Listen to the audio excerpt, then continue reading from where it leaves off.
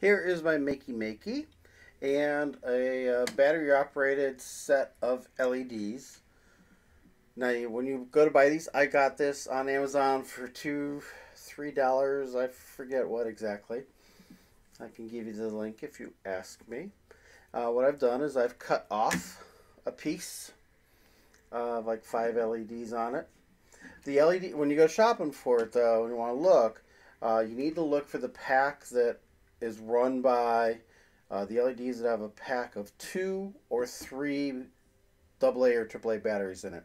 That means it can be run by 3 to 5 volts because that's all that the Makey Makey is going to output. If you find something that's like a 12-volt thing, plug in, converts down, that's not going to work.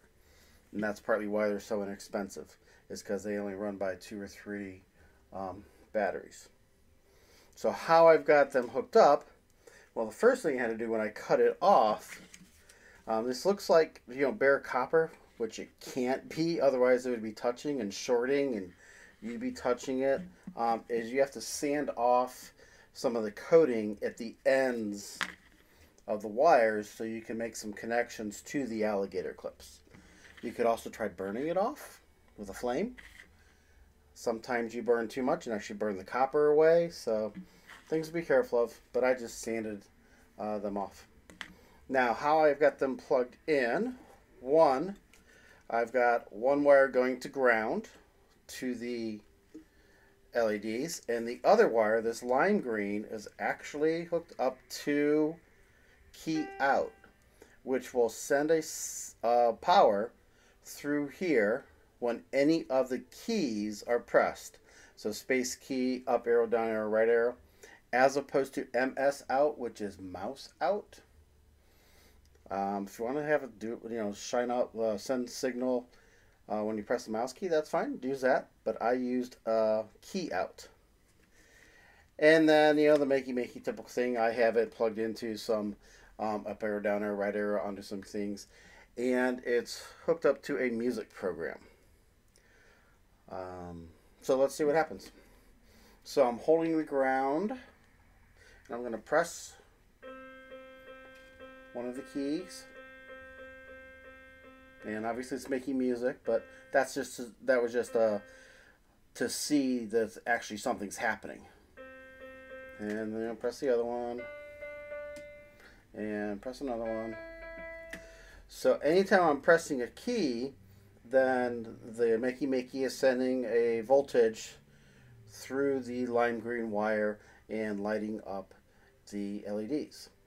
Now, there's one thing you do have to pay attention to with LEDs, is they are directional, as in you got to put the positive on the proper side. If it's not working, you think it should be, just switch your alligator clips. You might not have found the right direction for them.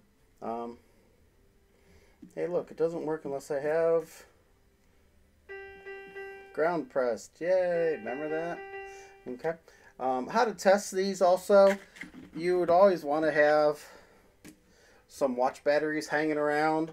CR2032s is what I tend to use. Use whatever size you want, but they are 3 volts, and so you use them to touch between. And let's see if I can do this without taking it all apart. Just barely, see, and they light up. 2 should just make it a little bit brighter, harder for me to handle. Boom, much brighter. Okay. To test which one is the positive, which one's negative, because on the back of the watch battery, not sure you can see, it has a positive, which means the front is the negative. So that's how you test, that's how you cut. So again, buy some cheap LEDs that are run by 2 or 3 AA, AAA batteries, cut some off, sand or melt the coating off, so you can make connections to your alligator clips. Make sure you find the positive side, hook that to the key out, or the mouse out if you want, and hook the other side to ground. And so then anytime in your program, when you press where'd my gray go?